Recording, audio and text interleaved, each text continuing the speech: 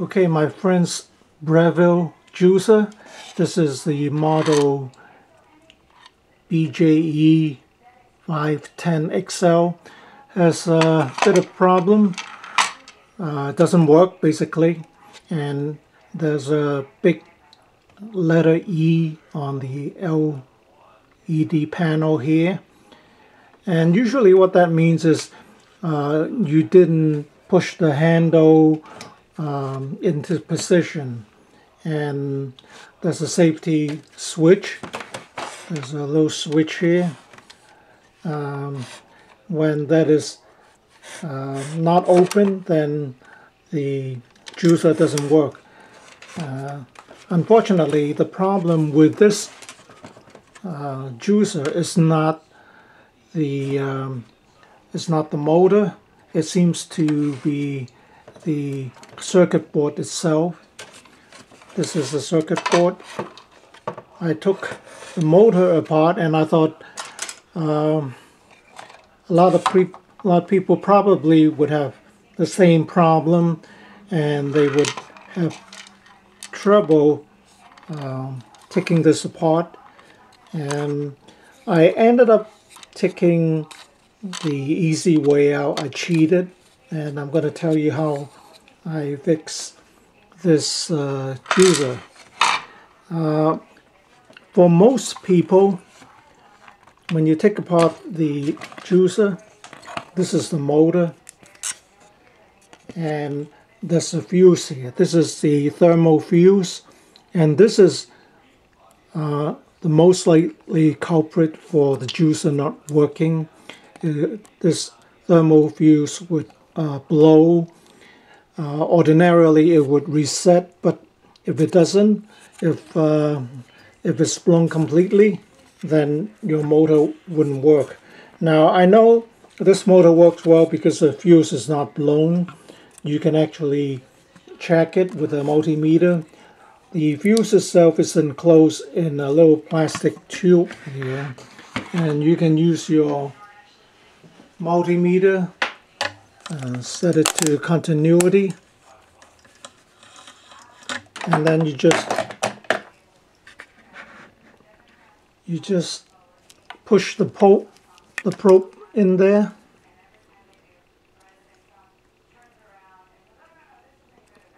If it works, you can hear that the fuse is not blown. So the fuse is not the problem.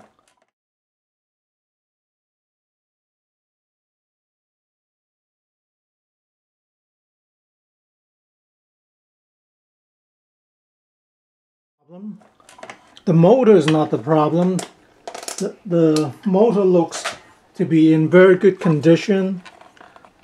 Nothing is burned, nothing is broken. Right, nothing is broken.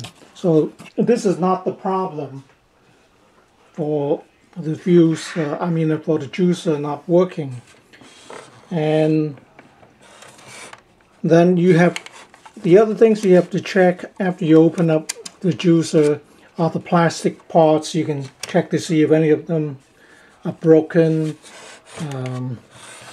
On this juicer here, nothing is really broken. This juicer consists of just basically a few parts, a motor, and you have the circuit board here. And if you eliminate the motor as a problem, then the problem would be the circuit board.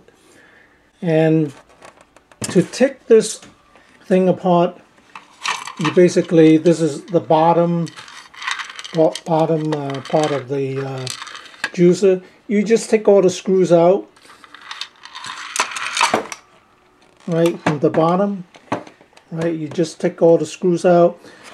The 4 motor mounting screws are all the way recessed in, so you need a long extension to go in to unscrew them.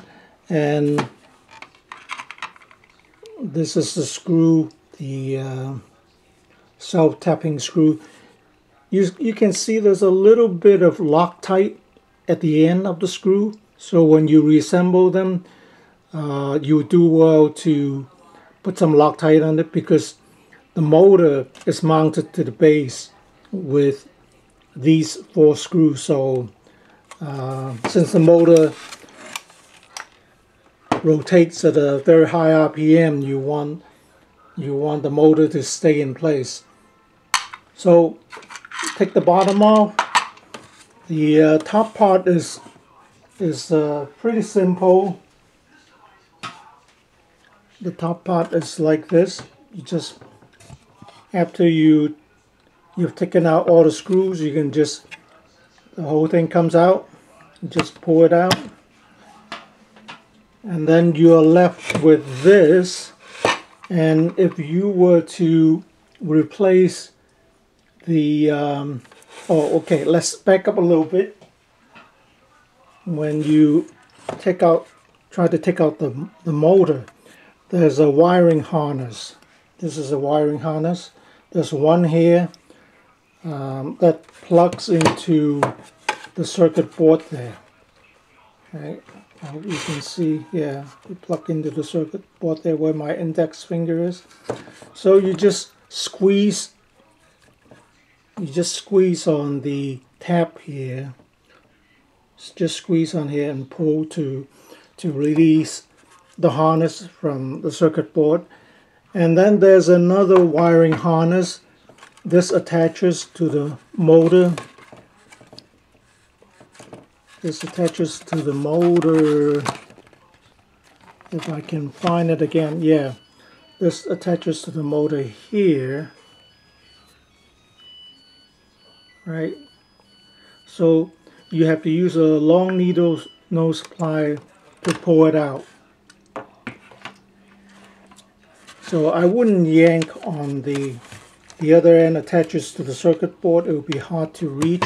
So after you've taken the motor out, you're left with the circuit board. And now I'm in the process of trying to take out the circuit board. You see here, there's a little metal bracket. This holds the handle, and when you move the handle up, there's a end switch. There's a switch. When you pull it up, it releases the switch, and the circuit closes, so you can operate the motor. When the handle here is not locked into place, this switch is closed and the juicer wouldn't operate. So that's a safety switch. And in order to take this out, there are 2 screws and a washer like this. A screw like this and a washer that holds a bracket to the plastic body of the juicer. So you unscrew one screw here and then another screw over here. There's another washer, and then this bracket can come out. Now there's a spring that attaches to this bracket, so I'm leaving the spring in place attached to the bracket, because it will probably be hard to reattach the bracket.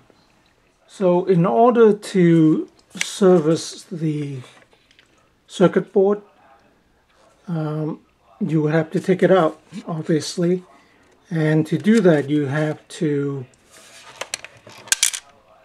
take out this handle here. And to take out the handle, there's this contraption here, the plastic piece. This is extremely difficult to remove, to take out the circuit board. You see this bracket goes like this, right? So you have to take it out, by removing the 2 screws. And then inside there's another screw that holds the handle, and you have to use a screwdriver like this to reach in to unscrew that screw so this can come off. So this is where I'm at, and after I remove this, I'll try to figure out how to remove the circuit board. Unscrew this bracket, and then this handle here can be pulled out, and what you do is just pull it out. This is just set it to the side, and then this front panel here, push it in, and then you pull from the inside.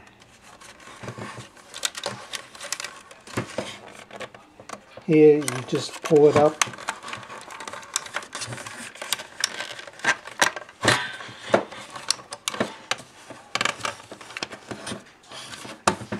You see the circuit board is coming out.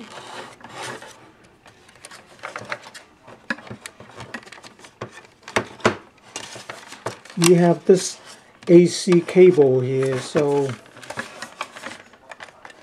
you just try to push here to feed it some more cable so your circuit board can be pulled out.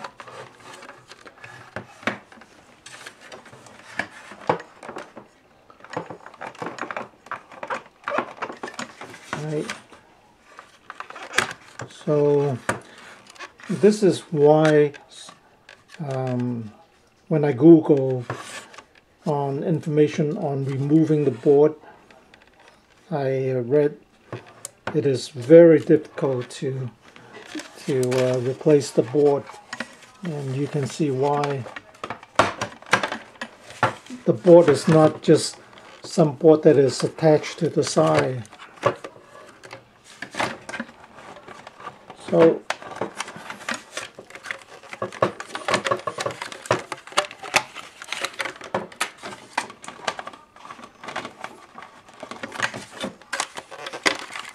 alright, so I got it out, and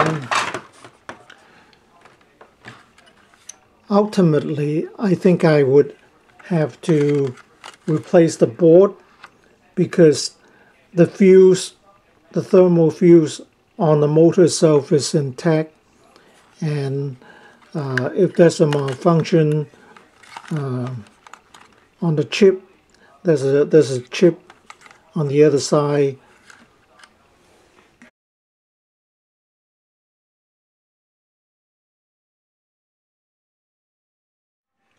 So at this point I can decide how to repair this. I can replace the circuit board, or I can cheat a little. The circuit board itself is it's actually $42, and with shipping it'll be $50. But then I found on eBay you can buy the Juice motor-based assembly. It's a used one for $35. This assembly here includes the motor, includes the circuit board, includes all the fuses, or rather it includes the thermal fuse here. And I guess the easy way for me would be just to buy the unit itself. That way I would have a working base, plus I would have a spare motor. The motor itself is $100. If this breaks, it would be $100, although I think this is warranty for at least 10 years, and I would have all these extra parts. So I think that would how I would go about it. Buy the motor and just save the rest of the unit or parts. But at least you can, if you want to replace the circuit board, you can do it now. Relatively easy, just unscrew the board and plug and play. And the important thing is, for most people, the failure would be the blown fuse, which you can replace for a few dollars. You have to find the right. If you want to buy parts for the juicer, you can go to replacement parts, and you can go to juicer parts, and this is the model BJE510XL, and you have the diagram and you have the parts for it and the circuit board. This is the circuit board.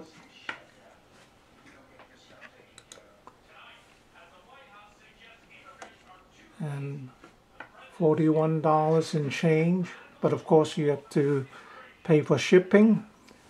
This is the board. Yeah, or you can pay $35 and buy a used unit and go about it that way. Okay, so I cheated a little, but at least I know how to take this juicer apart now. Alright, thanks for watching.